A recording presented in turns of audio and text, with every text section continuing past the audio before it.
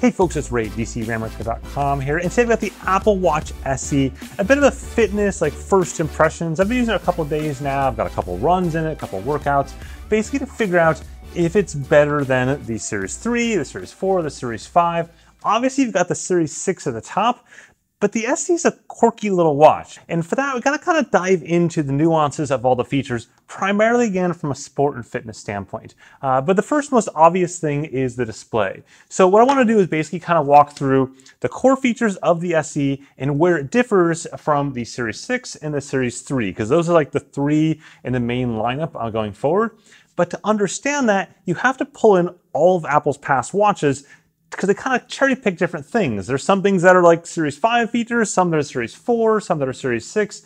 It is what I think Gadget called it the Frankenstein or the Frankenwatch, and that is the most accurate way of describing this. It's confusing, and unfortunately, as you're going to find out, that's not necessarily a good thing. Okay, so you see right off the top of the bat, SE and the 6 have the same size screen and the same clarity, look the same amount of brightness. It looks really, really nice. It's great, except in just a second, the SE is gonna turn off. And that's because it does not have the always on display, which means that actually both of them turn off because I'm not touching them, but normally the 6 will stay on the entire time as long as it's on my wrist and it goes into that low power mode that you can see just the time there, versus the SE, as soon as you put your wrist down, it turns off. Now that's the exact same behavior as the Apple Watch Series 1 or the OG, Series 2, Series 3, Series 4, but in Series 5 they introduced always on display. This one right here, but not in the SE. So again, kind of the first differences that you see there. Next is battery life. Now in the case of battery life, all of them are claimed at 18 hours, but what I care about here is the GPS side of things. And GPS is like this stepping stone block down with each level. In the case of the Series 6, they claim 7 hours of GPS on time. In the case of the SE, they claim 6 hours of GPS on time. In the case of the Series 3, they claim 5 hours. For the Series 4 and the Series 5, they claim 6 hours. So keeping the SE in that same ballpark right there. What about charging? Well, the big advantage of the Series 6 from a charge standpoint is the fact that it charges faster. So 80% in an hour versus the SE, 80% in an hour and a half. In the case of the Series 3, 80% as well in an hour and a half. So the same kind of older, slower technology. Oh, and a quick note from the accuracy testing feature, because I forgot, if you're finding this video interesting or useful, go ahead and like that like button at the bottom there. It really helps up the video and the channel quite a bit. And we'll get to the accuracy in just a second. But now we need to get to the core of the perplexity. The complexity with perplexion. It's just perplexion, perplexing, it's just a whole pile of confusion. And Apple is doing themselves no favors here. So I started looking at things this weekend because on Apple's site, it says that the SE and the 6 share the same second generation optical heart rate sensor, which I thought was strange because I started doing my math backwards and said to myself, well, wait a second. Series 1, 2, and 3. Here, I'm going to show you this because this is somewhat funny. Series 1, 2, and 3 have effectively the same optical heart rate sensor. It looks like they added a little bit of reflective material on 2 and 3, but move that out of the way. Then we got to Series 4 here. Oh, and I know this is probably going to get a little bit confusing and technical, but it actually matters. It has real-world implications, as you'll see in my run, as to why this matters. And it's pretty substantial in my mind. So we'll look at the Series 4, and you can see that it's got a single LED in the middle there. It's actually 4 LEDs in the inside of that, but we'll ignore that for now. And then it's got these photodiodes around the outer edge inside there. You can just see them kind of reflect. That's where it's reading the information that the LED basically pushes into your skin. So that's the 4.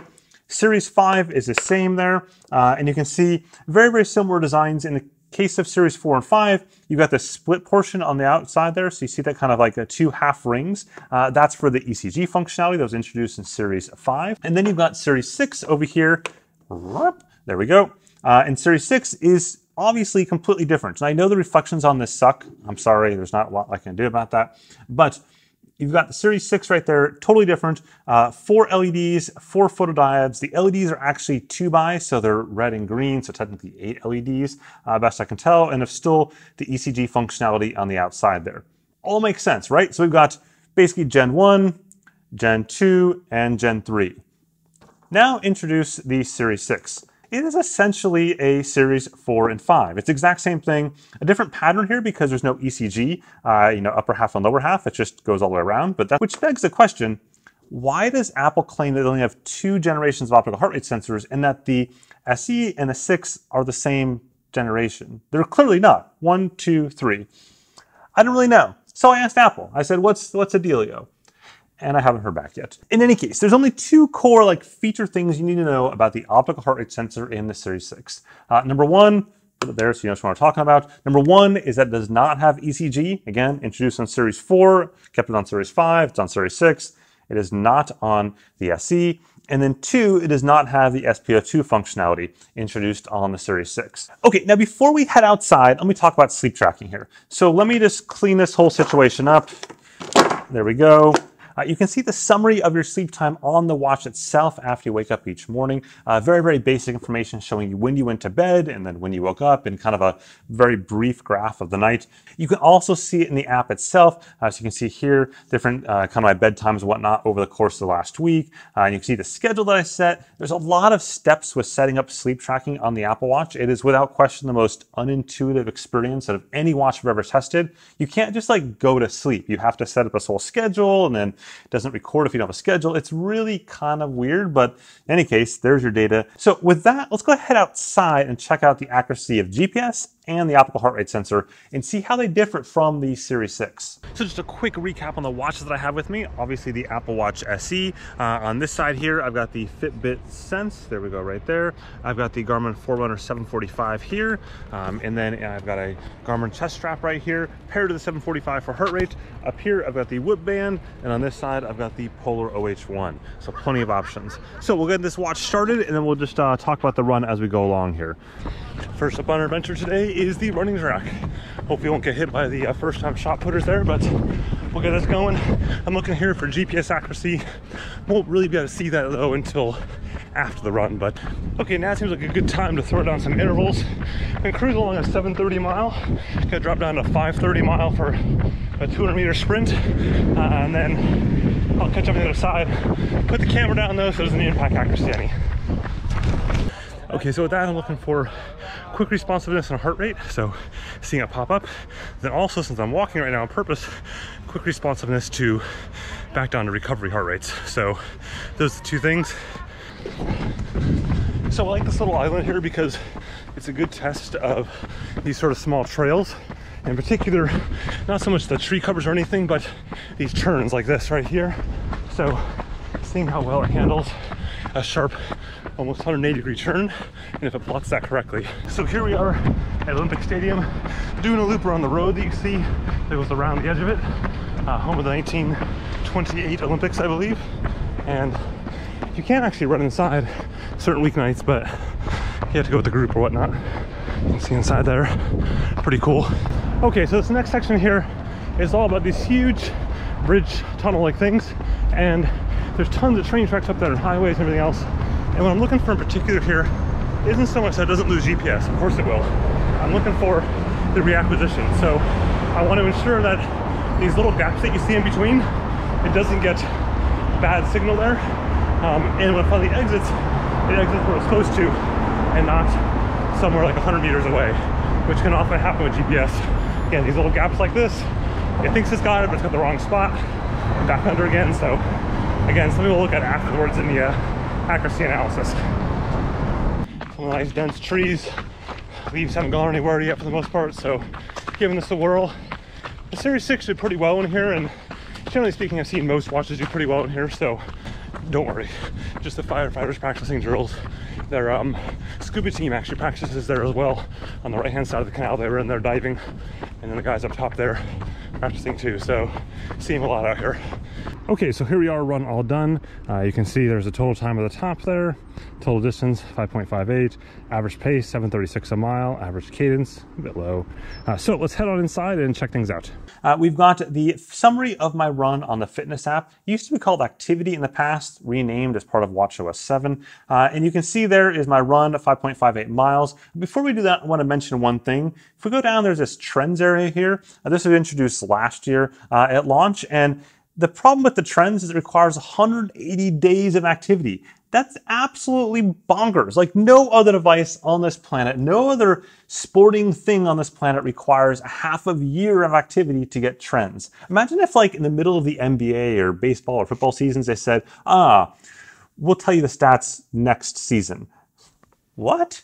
In any case, my run. There we go. So there's my run right there. You can see the same summary stats as in the past. You can see the splits if I expand that out, my heart rate graph over the course of the run. There's that first sprint and the second sprint right there.